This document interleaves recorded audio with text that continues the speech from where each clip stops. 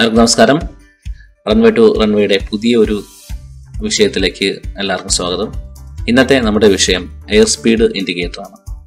Air speed indicator എന്ന് പറയുന്ന ഈ ഇൻസ്ട്രുമെന്റ് നമ്മുടെ പിറ്റോട്ട് സ്റ്റാറ്റിക് ഇൻസ്ട്രുമെന്റ് സിസ്റ്റത്തിന്റെ ഭാഗമാണ്. ഈ പിറ്റോട്ട് സ്റ്റാറ്റിക് ഇൻസ്ട്രുമെന്റ് സിസ്റ്റത്തിനെ കുറിച്ചാണ് നമ്മൾ കഴിഞ്ഞ വീഡിയോ മുതൽ പറഞ്ഞു വരുന്നത്. ഈ വീഡിയോ ആദ്യം ആയി കാണുന്ന ആളാണെങ്കിൽ ദയവായി ഇതിനു മുന്നിലത്തെ പിറ്റോട്ട് സ്റ്റാറ്റിക് സിസ്റ്റം വർക്ക് ചെയ്യുന്നത് എന്താണ്, അതെങ്ങനെയാണ്, അതിനെക്കുറിച്ചുള്ള വീഡിയോയും കൂടെ കണ്ടാൽ കുറച്ചുകൂടെ ഇത് മനസ്സിലാവും. അതോടൊപ്പം തന്നെ ഈ ചാനൽ അപ്ലോഡ് ചെയ്തിരിക്കുന്ന പഴയ വീഡിയോസും ഒന്ന് കാണാൻ ശ്രമിക്കുക, അത് കാണാത്തവരാണെങ്കിൽ. അപ്പം നമുക്ക് സബ്ജക്റ്റിലേക്ക് പോവാം.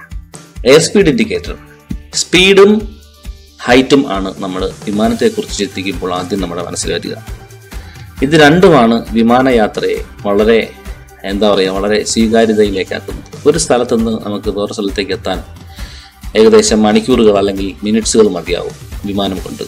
2 റൺവേ ഉണ്ടെങ്കിൽ ഒരു റൺവേയിൽ നിന്ന് വേറെ റൺവേയിലേക്ക് എത്താനുള്ള ദൂരം വെറും, അല്ലെങ്കിൽ ഒരു രാജ്യത്ത് നിന്ന് വേറെ രാജ്യത്ത്, അങ്ങനെയൊക്കെ നമുക്ക് എത്രയും പെട്ടെന്ന് നമ്മുടെ വിമാനയാത്ര കൊണ്ട് എത്തിച്ചേരാം. അപ്പം ഈ വിമാനയാത്രയിൽ ഏറ്റവും വലിയ 2 ഘടകങ്ങളാണ് അതിൻ്റെ ഉയരവും അതിൻ്റെ സ്പീഡും. ഈ സ്പീഡ് പല രീതിയിലാണ് കാൽക്കുലേറ്റ് ചെയ്യപ്പെടേണ്ടിയിരിക്കുന്നത്. അതായത് പല കോൺഫിഗറേഷൻ. വിമാനം ടേക്ക് ഓഫ് ചെയ്യുന്നത് ഒരു കോൺഫിഗറേഷൻ, വിമാനം ക്ലൈംബ് ചെയ്യുന്നത് വേറൊരു കോൺഫിഗറേഷൻ, വിമാനം ക്രൂയിസ് ലെവലിൽ അതായത് സ്റ്റഡി ലെവൽ ഫ്ലൈറ്റിൽ പോകുന്ന വേറൊരു കോൺഫിഗറേഷൻ, പിന്നെ അതിന്റെ ലാൻഡിങ് അപ്രോച്ച്. ഇത് ഈ ഒരു ഇത്രയും ഫേസുകളിൽ, ഇതിന്റെ ഓരോ ഫേസുകളിലും ഓരോ തരത്തിലുള്ള സ്പീഡുകളാണ് നമ്മൾ അപ്ലൈ ചെയ്യേണ്ടത്.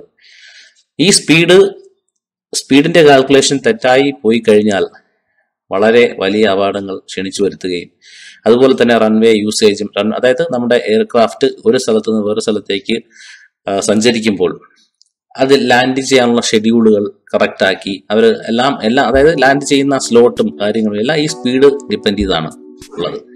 അപ്പം ഈ സ്പീഡ് ഡിപ്പെൻഡ് ചെയ്യുന്നത് അല്ലെങ്കിൽ സ്പീഡ് അളക്കുന്നതിനുള്ള ഉപകരണമാണ് air speed indicator. Air speed indicator എന്ന് പറയുന്ന ഒരു ഇൻസ്ട്രുമെന്റ് ഉപയോഗിച്ചാണ് നമ്മുടെ വിമാനത്തിന്റെ സ്പീഡ് പൈലറ്റ് കൃത്യമായി മനസ്സിലാക്കുന്നത്. അപ്പം സ്പീഡിനെ പറ്റി പറയുമ്പോൾ, അതായത് വിമാനത്തിലെ സ്പീഡിനെ പറ്റി പറയുമ്പോൾ, സാധാരണ നമ്മൾ കാറുകളെ പോലെ ഒരു സ്പീഡോമീറ്റർ സിസ്റ്റം അല്ല അതിനകത്തുള്ളത്. ഇപ്പൊ കാറുകളിലാണെങ്കിൽ നമുക്ക് നമ്മുടെ കാറിന്റെ സ്പീഡോമീറ്റർ അല്ലെങ്കിൽ വാഹനങ്ങളുടെ തറയിൽ കൂടി പോകുന്ന വാഹനങ്ങളുടെ സ്പീഡ് നമ്മൾ നോക്കുന്നത്. അപ്പൊ നമ്മൾ ഏത് സ്പീഡിലാണ് നമ്മുടെ ടയർ കറങ്ങുന്നത് ആ സ്പീഡ് പിന്നെ മെഷർ ചെയ്ത് അതിന് കറക്റ്റ് ലെവലിൽ ഫിക്സ് ചെയ്തിട്ടുണ്ട് നമ്മുടെ കാറുകളിൽ. അത് ഗ്രൗണ്ട് സ്പീഡാണ്. ഗ്രൗണ്ട് സ്പീഡ് നമുക്ക് വേറെ പ്രശ്നങ്ങളൊന്നുമല്ല. പക്ഷെ വിമാനത്തിന്റെ കാര്യം വരുമ്പോൾ ഒരുപാട് കാര്യങ്ങൾ, ഈ സ്പീഡ് പറയുമ്പോൾ തന്നെ ഒരുപാട് കാര്യങ്ങൾ അതിനകത്ത് കാൽക്കുലേറ്റ് ചെയ്യപ്പെടേണ്ടതുണ്ട്. അതായത് നമ്മുടെ വിമാനം സഞ്ചരിക്കുന്നത് വായുവിൽ കൂടിയാണ്. വായുവിൽ കൂടി സഞ്ചരിക്കുമ്പോൾ നമുക്കറിയാം വായുവിനകത്ത് ഒരുപാട് കാര്യങ്ങൾ, അന്തരീക്ഷമർദ്ദം, അതായത് പ്രഷർ, അന്തരീക്ഷമർദ്ദമുണ്ട്, പിന്നെ കാറ്റിന്റെ ഡയറക്ഷൻ എപ്പോഴും അങ്ങോട്ടും ഇങ്ങോട്ടും ചേഞ്ച് ആയിക്കൊണ്ടിരിക്കും. ഓരോ സ്ഥലത്തും ഓരോ ഭൂപ്രകൃതിയാണ്, ഓരോ തരത്തിലാണ് കാറ്റ് വീശുന്നതും, അല്ലെങ്കിൽ കാറ്റിന്റെ ആ ഡയറക്ഷനും എല്ലാം മാറ്റമാണ്. അല്ലെങ്കിൽ ചില സ്ഥലത്ത് മഴ ഉണ്ടാവും, ചില സമയത്ത് പിന്നെ ഓരോ കാലാവസ്ഥാ മാറ്റങ്ങൾ ഓരോ സ്ഥലത്തും, വിമാനം കടന്നുപോയിക്കൊണ്ടിരിക്കുന്ന ഓരോ സ്ഥലത്തുമുണ്ട്. അപ്പം ഈ സ്പീഡ് കൃത്യമായി എങ്ങനെയാണ് കാൽക്കുലേറ്റ് ചെയ്യുന്നത്? സ്പീഡ് കാൽക്കുലേറ്റ് ചെയ്യുമ്പോൾ എന്തൊക്കെ കാര്യങ്ങളാണ് ശ്രദ്ധിക്കേണ്ടത്? വിമാനത്തിന്റെ വേഗതയെ പറ്റി പറയുമ്പോൾ 3 കാര്യങ്ങളാണ് നമുക്ക് പറയേണ്ടത്. അതായത് 3 തരത്തിലുള്ള സ്പീഡ് നമുക്ക് കാൽക്കുലേറ്റ് ചെയ്യേണ്ടതുണ്ട്. ഇൻഡിക്കേറ്റഡ് എയർ സ്പീഡ് അഥവാ IAS, കാലിബ്രേറ്റഡ് എയർ സ്പീഡ് അഥവാ CAS, ട്രൂ എയർ സ്പീഡ് അഥവാ TAS. അപ്പം ഈ ഇൻഡിക്കേറ്റഡ് എയർ സ്പീഡ് എന്ന് പറഞ്ഞാൽ എയർ സ്പീഡ് ഇൻഡിക്കേറ്റർ ഡയറക്റ്റ് ആയിട്ട് കാണിക്കുന്ന നമ്മുടെ റീഡിംഗ് ആണ് indicated air speed. Calibrated air speed എന്ന് പറയുമ്പോൾ നമുക്കറിയാം നമ്മുടെ വിമാനങ്ങൾ ഒരുപാട് ഡിഫറെൻറ്റ് സാഹചര്യങ്ങളിലൂടെയാണ് പറക്കുന്നത്. പ്രഷർ ഡിഫറൻസ്, ടെമ്പറേച്ചർ ഡിഫറൻസ് എല്ലാം അതിനകത്ത് ഇതിൻ്റെ എറേഴ്സാണ്. അപ്പം ഇതെല്ലാം കറക്റ്റ് ചെയ്തിട്ടുള്ള ഒരു എയർ സ്പീഡാണ് കാലിബ്രേറ്റഡ് എയർ സ്പീഡ് എന്ന് പറയുന്നത്.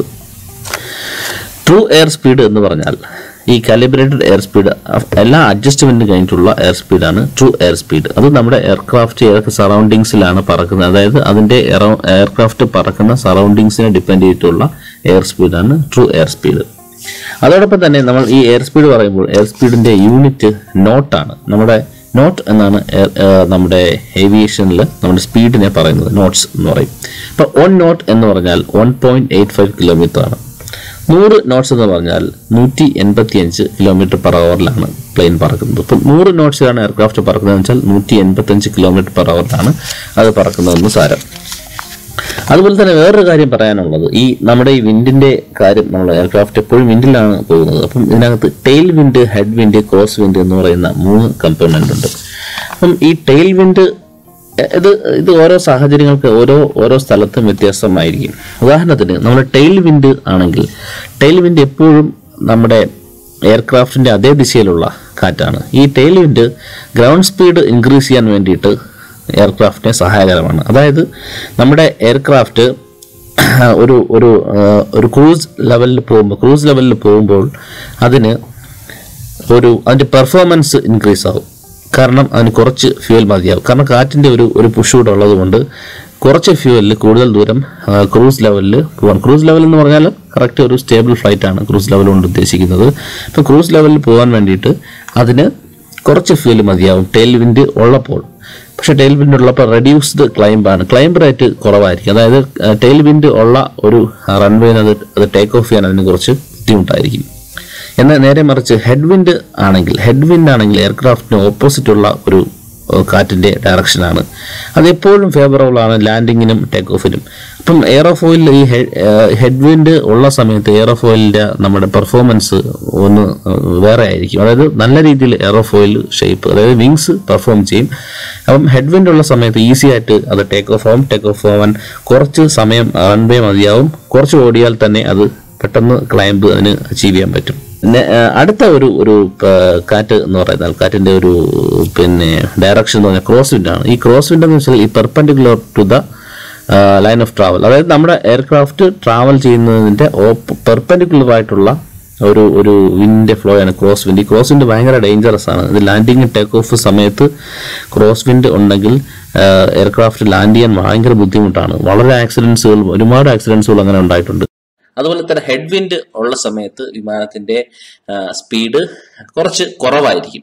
പക്ഷെ ഈ കാറ്റിന്റെ വേഗത കൊണ്ട്, അതായത് കാറ്റിന്റെ ഒരു പുഷും ഒരു പുള്ളും കൊണ്ടുള്ള ഒരു വ്യത്യാസമാണ് ഇതിന്റെ എറേഴ്സ്. ഈ എറേഴ്സ് കറക്റ്റ് ചെയ്ത് കാലിബ്രേറ്റ് ചെയ്തതിന് ശേഷമുള്ള സ്പീഡാണ് നമ്മുടെ calibrated air speed. Ground speed എന്ന് പറഞ്ഞാൽ സാധാരണ നമ്മൾ ഗ്രൗണ്ടിനെ കമ്പയർ ചെയ്ത് വിമാനം സഞ്ചരിക്കുമ്പോൾ ഉണ്ടാകുന്ന സ്പീഡാണ്. അപ്പം നമ്മുടെ ഇൻഡിക്കേറ്റഡ് എയർ സ്പീഡും നമ്മുടെ ഗ്രൗണ്ട് സ്പീഡുമായിട്ട് വ്യത്യാസം ചില സമയത്ത് നോർമലി അത് കാണില്ല. ടെയിൽ വിൻഡ് ഉള്ള സമയത്തുള്ള ഒരു എയർ സ്പീഡ് കാൽക്കുലേറ്റ് ചെയ്തിട്ടുള്ള ഒരു ചാർട്ട് വിമാനങ്ങളിലുണ്ടാവും. ഇന്നത്തെ മോഡേൺ എയർക്രാഫ്റ്റിൽ അത് ഓട്ടോമാറ്റിക്കലി അത് കമ്പ്യൂട്ട് ചെയ്തിട്ട് ആ ടെയിൽ വിൻഡിന്റെ കാര്യവും കൂടി കൺസിഡർ ചെയ്തിട്ട് കാലിബ്രേറ്റ് ചെയ്ത് ഡയറക്റ്റ് കാലിബ്രേറ്റഡ് എയർ സ്പീഡ് ആയിരിക്കും വിമാനത്തിൽ കാണിക്കുക. എയർ സ്പീഡ് ഇൻഡിക്കേറ്റർ എങ്ങനെയാണ് വർക്ക് ചെയ്യുന്നത് നോക്കാം. എയർ സ്പീഡ് ഇൻഡിക്കേറ്ററിന്റെ അകത്തുള്ള ഭാഗങ്ങൾ നോക്കാം. എയർ സ്പീഡ് ഇൻഡിക്കേറ്ററിൽ 2 ഇൻപുട്ടാണ് സാധാരണ ഉള്ളത്. ഒന്ന് റാം എയർ ഇൻപുട്ടും 2 സ്റ്റാറ്റിക് ഇൻപുട്ടും. ഈ റാം എയർ ഇൻപുട്ട് എന്ന് പറഞ്ഞാൽ നമ്മുടെ വിമാനം മുന്നിലേക്ക് പോകുമ്പോഴുള്ള എയർ ഫ്ലോ, വിമാനത്തിന്റെ കാറ്റിന്റെ ആ ഒരു എതിർ ദിശയിൽ നിന്ന് വരുന്ന കാറ്റിന്റെ ആ ഒരു വേഗതയാണ് റാം എയർ. ഈ റാം എയർ കിട്ടാൻ വേണ്ടിയിട്ടാണ് നമ്മൾ പിറ്റോട്ട് സ്റ്റാറ്റിക് ട്യൂബ് വിമാനത്തിന്റെ മുൻവശങ്ങളിൽ കണക്ട് ചെയ്തിട്ടുള്ളത്. ഈ പിറ്റോട്ട് സ്റ്റാറ്റിക് ട്യൂബിൽ വഴിയാണ് റാം എയർ വരുന്നത്. പിറ്റോട്ട് സ്റ്റാറ്റിക് ട്യൂബിനുള്ളിലേക്ക് വന്നതിന് ശേഷം ഇത് ചെറിയ പൈപ്പ് ലൈൻസിലൂടെ എയർ സ്പീഡ് ഇൻഡിക്കേറ്ററിൽ എത്തുകയാണുള്ളത്. രണ്ടാമത്തെ ഇൻപുട്ട് സ്റ്റാറ്റിക് ഇൻപുട്ടാണ്. ഈ സ്റ്റാറ്റിക് പൈപ്പ് ലൈൻസ് വിമാനത്തിന്റെ വശങ്ങളിൽ ചെറിയ സുഷിരങ്ങളോട് കൂടിയ പ്ലേറ്റുകളിൽ കണക്ട് ചെയ്തിട്ടുണ്ടാവും. ഈ പൈപ്പ് ലൈനുകൾ വിമാനത്തിന്റെ എയർ സ്പീഡ് ഇൻഡിക്കേറ്ററുമായി കണക്ട് ചെയ്തിട്ടുണ്ടാവും. എയർ സ്പീഡ് ഇൻഡിക്കേറ്റർ സാധാരണഗതിയിൽ 2 ഇൻഡിക്കേറ്റർ ഉണ്ടാവും. ഒന്ന് പൈലറ്റിനും 2 കോക്ക് പൈലറ്റിനും. അങ്ങനെയാണ് അതിന്റെ ഒരു കോൺഫിഗറേഷൻ. മിക്കവാറുമുള്ള ഇൻസ്ട്രുമെന്റ്സ് എല്ലാം ഡ്യൂപ്ലിക്കേറ്റ് ചെയ്തിട്ടുണ്ട്. എല്ലാ പ്രൈമറി ഇൻസ്ട്രുമെന്റ്സും ഡ്യൂപ്ലിക്കേറ്റ് ചെയ്തിട്ടുണ്ടാവും. 2 പൈലറ്റിന്റെ നിരന്തരമായ ശ്രദ്ധയ്ക്ക് വേണ്ടിയിട്ടാണത്. ഭൂമിയുടെ ഉപരിതലത്തിൽ നിന്ന് മുകളിലേക്ക് പോകും തോറും അന്തരീക്ഷ മർദ്ദം കുറയുകയാണ് ചെയ്യുന്നത്. അപ്പം ഈ അന്തരീക്ഷ മർദ്ദത്തിന്റെ കുറവുകളെ രേഖപ്പെടുത്താൻ വേണ്ടിയിട്ടാണ് നമ്മുടെ സ്റ്റാറ്റിക് എയർ നമ്മുടെ വിമാനത്തിന്റെ എയർ സ്പീഡ് ഇൻഡിക്കേറ്ററിൽ കണക്ട് ചെയ്യുന്നത്. അല്ലെങ്കിൽ അത് റോങ് റീഡിങ് കാണിക്കും. അതായത് വിമാനത്തിന്റെ പിറ്റോട്ട് കൊടുക്കുന്ന ഇൻപുട്ടിനെ ബേസ് ചെയ്തുകൊണ്ട് അതിന്റെ പോയിന്റർ വർക്ക് ചെയ്യും. അപ്പോൾ മർദ്ദ വ്യത്യാസം ഉണ്ടെങ്കിൽ അതിനകത്തുള്ള ആ ക്യാപ്സ്യൂള് കറക്റ്റായിട്ട് പ്രോപ്പറായിട്ട് ഫങ്ഷൻ ചെയ്യില്ല. അപ്പം ഈ പ്രോപ്പർ വിമാനത്തിന്റെ അത് ഏത് സ്ഥലത്തിൽ കൂടെയാണ് പറക്കുന്നതെന്നുള്ള മർദ്ദത്തിനനുസരിച്ചുള്ള മർദ്ദം എയർക്രാഫ്റ്റിന്റെ ഈ എയർ സ്പീഡ് ഇൻഡിക്കേറ്ററിന്റെ ചേംബറിനകത്ത് കൊടുക്കണം. അങ്ങനെ കൊടുത്താൽ മാത്രമേ അത് കൃത്യമായി അത് റീഡ് ചെയ്യുള്ളൂ. അല്ലെങ്കിൽ അതിന്റെ റീഡിങ് പല വ്യത്യാസങ്ങളും ഉണ്ടാകും. നമ്മുടെ റാം എയറും സ്റ്റാറ്റിക് എയറും എയർ സ്പീഡ് ഇൻഡിക്കേറ്ററിനകത്തേക്ക് കടക്കുകയും വിവിധ സ്പീഡുകളിലേക്ക് അനുസരിച്ച് നമ്മുടെ എയറിന്റെ സ്പീഡ് കൂടുകയും അത് പിറ്റോ ട്യൂബിലൂടെ നമ്മുടെ എയർ സ്പീഡ് ഇൻഡിക്കേറ്ററിന്റെ ഡയഫ്രത്തിനുള്ളിലേക്ക് കടത്തിവിടുകയും ഡയഫ്രം അതോടൊപ്പം എക്സ്പാൻഡ് ചെയ്യുകയും ചെയ്യുന്നു. അപ്പം ഡയഫ്രം എക്സ്പാൻഡ് ചെയ്യുമ്പോൾ അതിനകത്തുള്ള മെക്കാനിക്കൽ ഗിയറേജ് വഴി അല്ലെങ്കിൽ മെക്കാനിക്കൽ ലിങ്കേജ് വഴി ആ പോയിന്ററിലേക്ക് കണക്ട് ചെയ്തിട്ടുണ്ട്. അപ്പം ഡയഫ്രം എക്സ്പാൻഡ് ചെയ്യുന്നതിനനുസരിച്ച് ആ പോയിന്റർ അപ്പോൾ നിലവിലുള്ള സ്പീഡ് കാണിക്കുകയാണ് ചെയ്യുന്നത്. അപ്പോൾ നമ്മുടെ എയർ സ്പീഡ് ഇൻഡിക്കേറ്റർ എടുത്ത് നോക്കുമ്പോൾ എയർ സ്പീഡ് ഇൻഡിക്കേറ്ററിനകത്ത് പല കളർ കോഡുകൾ കൊണ്ട് പല റേഞ്ചുകൾ സെറ്റ് ചെയ്തിട്ടുണ്ടാവും. നോർമലായിട്ട് വരുന്ന colour white, green, yellow and red അതാണ്. അപ്പം ഈ ഓരോ സെക്ടറിലും സൂചി നിൽക്കുമ്പോഴത്തേക്ക് പ്ലെയിനിൻ്റെ ഓരോ കോൺഫിഗറേഷനിലുള്ള ഓപ്പറേറ്റിംഗ് മോഡാണ്, അതായത് പല സ്പീഡ് ലെവലാണ് ആ ഒരു കളർ സെറ്റിങ്സ് കൊണ്ട് ഉദ്ദേശിക്കുന്നത്.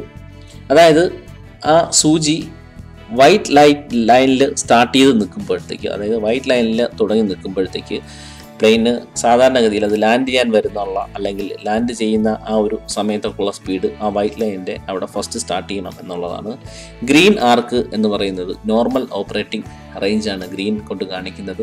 യെല്ലോ എന്ന് പറഞ്ഞാൽ കോഷൻ, വളരെ ശ്രദ്ധിച്ചു പോവുക, സ്പീഡ് റേഞ്ച് വളരെ കൂടുതലാണെന്നാണ് എൻ്റെ അർത്ഥം.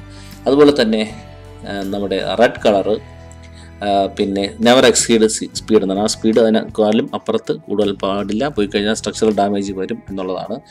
അതുപോലെ പല പല എയർക്രാഫ്റ്റുകൾ അനുസരിച്ച് പല പല മോഡൽ ഓഫ് നമ്മുടെ എയർ സ്പീഡ് ഇൻഡിക്കേറ്റർ അനുസരിച്ച് ഈ റേഞ്ചും കാര്യങ്ങളെല്ലാം അതിനകത്ത് പ്ലെയിനിൻ്റെ മാനുവലിനകത്ത് ഇതെല്ലാം സ്പെസിഫൈ ചെയ്തിട്ടുണ്ടാകും. അപ്പം നമ്മുടെ ചെറിയ എയർക്രാഫ്റ്റിന് ഒരു ചെറിയ റേഞ്ചുള്ള എയർ സ്പീഡ് ഇൻഡിക്കേറ്റർ ആയിരിക്കും. വലിയ എയർക്രാഫ്റ്റിന് വലിയ റേഞ്ചുള്ള എയർ സ്പീഡ് ഇൻഡിക്കേറ്റർ ആയിരിക്കും. നമ്മുടെ വിമാനങ്ങളുടെ കാര്യങ്ങൾ പറയുമ്പോൾ ഓരോ മോഡലും ടൈപ്പും അനുസരിച്ച്, കാരണം ഒരുപാട് മാനുഫാക്ചറേഴ്സ് ഇങ്ങനത്തുള്ള ഇൻസ്ട്രുമെൻറ്റ്സ് ഉണ്ടാക്കുന്നുണ്ട്, ഒരുപാട് പ്ലെയിൻ മാനുഫാക്ചേഴ്സ് ഉണ്ട്. അവരുടെ ഡിസൈനും ആ പ്ലെയിനിൻ്റെ ഡിസൈനും അതൊക്കെ അനുസരിച്ചിരിക്കും ഈ ഓരോ ഉപകരണത്തിൻ്റെയും ഓരോ സ്വഭാവങ്ങൾ. അപ്പോൾ നമുക്ക് ഇങ്ങനെയൊക്കെ ഇത് പറയാൻ പറ്റുള്ളൂ. അതോടൊപ്പം നമ്മൾ ഈ കണ്ട ഈ റൗണ്ട് ഡയലുള്ള അനലോഗ് ഇൻസ്ട്രുമെൻറ്റ്സ് എല്ലാം പണ്ട് കാലങ്ങളിലുള്ള അല്ലെങ്കിൽ ഇപ്പോഴും ഉപയോഗിക്കുന്നുണ്ട്, എന്നാലും അധികം നമ്മുടെ മോഡേൺ എയർക്രാഫ്റ്റുകളിലൊക്കെ ഗ്ലാസ് കോക്ക്പീറ്റ്, അധികം മൂവിങ് പാർട്ടില്ലാത്ത ഇൻസ്ട്രുമെൻറ്റ്സ് ആണ് യൂസ് ചെയ്യുന്നത്. അതായത് ഒരു സ്ക്രീനിനകത്ത് ഒരു നാവിഗേഷൻ ഡിസ്പ്ലേയിനകത്ത് കോമ്പിനേഷൻ ഓഫ്, അതായത് ഒരുപാട് നാവിഗേഷൻ സിസ്റ്റംസ് ഒരു ഡിസ്പ്ലേ തന്നെ കാണാൻ പറ്റും. അതിൻ്റെയും ബേസിക് ഇത് തന്നെയാണ്, ഇങ്ങനെയൊക്കെ തന്നെയാണ് ഇത് വർക്ക് ചെയ്യുന്നത്. പക്ഷേ ഇലക്ട്രോണിക് മോഡ്യൂൾസുകളും ഡിജിറ്റലായിട്ടുള്ള പല സിസ്റ്റങ്ങളും ഉപയോഗിച്ചിട്ടാണ് ഈ ഒരു ഇൻ്റർഫേസ് അവർ ഉണ്ടാക്കിയിരിക്കുന്നത്. അപ്പോൾ ഇതൊക്കെയാണ് നമ്മുടെ എയർ സ്പീഡ് ഇൻഡിക്കേറ്ററിനെ കുറിച്ചുള്ള ചെറിയൊരു ഇൻഫർമേഷൻ. ഇനിയും അടുത്തൊരു വീഡിയോയുമായി ഉടനെ തന്നെ വരാം. Thank you so much for watching this video. Thank you so much.